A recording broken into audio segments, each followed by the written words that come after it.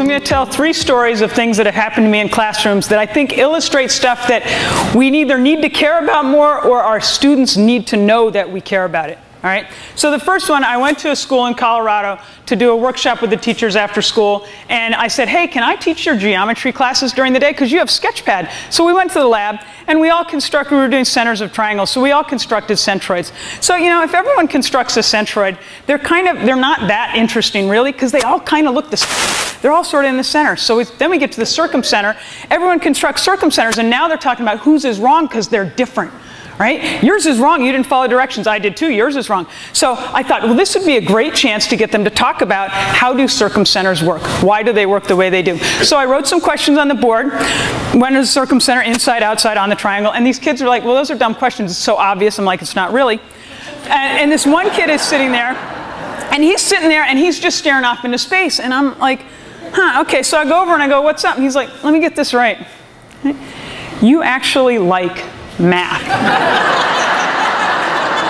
I said, yeah, I do. And he just was like, okay. So I just left him. I said, I'm just going to leave him there for a minute. And I thought about it. I thought, he has a great teacher. He's in a good school. He's had good teachers all along. They care about him. They care about how he does it. He had never met someone who he thought actually liked math. Right? So this is really important. We want kids to be passionate about something and to see that we are passionate about it. So the first thing that we should care about more is math. Just math for math's sake. It's cool, right? Okay?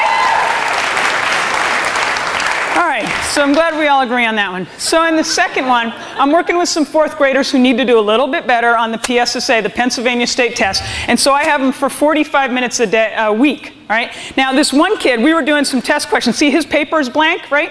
So he hadn't been there the previous week, and so he thinks, oh man, I got to copy off my neighbor, right? Because I'm supposed to have the answers, because that's what we're all about, answers, right? And I'm like, I don't really care about that. And so next thing you know, this girl, Neyanee. Now, Neyanee had been a pain in my butt the whole time. Okay, let me tell you. She jumps up and she says to him, stop copying. Miss Annie doesn't care if you have the right answers. She cares that you know why they're the right answers.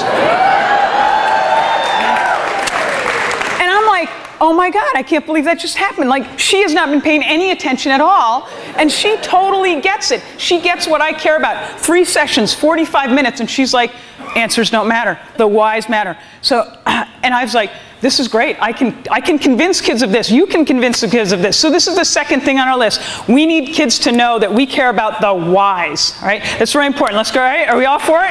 Okay. All right. So this brings us to my 3rd story.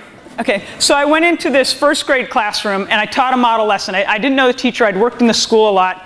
45 minutes straight out of the Everyday Math book to show them that it can be done in not a really crappy way. And 2 weeks later, I set foot over the threshold and these kids run up to me, these little 1st graders, Miss. And I'm like, what? And they're like, ask us what 70 plus 40 is. And I'm like, okay, so what's 70 plus 40? And these kids, like, they're about to pee their pants, okay? They're so excited. They're like, it's 110. I'm like, how did you know that so fast? They're like, well, see, there's the 70 and there's 40, and they both have a 0, and you just take the zeros off, and the 7 and the 4, that's 11. Everybody knows that. And then you put the 0 back on, and it's 110. They were just dying to tell me what was in their head, because when I was in their classroom for 45 minutes, I asked what was in their heads the whole time, and they figured that out. One time, they were like, this woman wants to know what I got in here, right? So that leads us to the 3rd thing that is on our list of things that we really should care about more. All right, we need to care about students' thinking and their ideas. And we need them to know that we do, because that has to be the lifeblood of our classroom, right? We talk about making math relevant to kids because we're going to do it about basketball and shopping.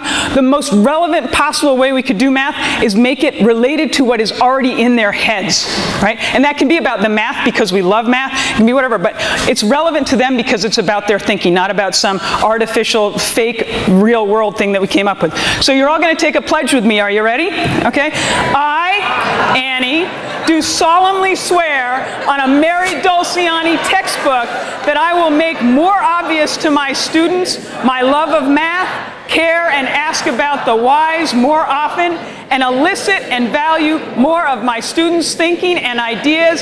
So help me, Euclid.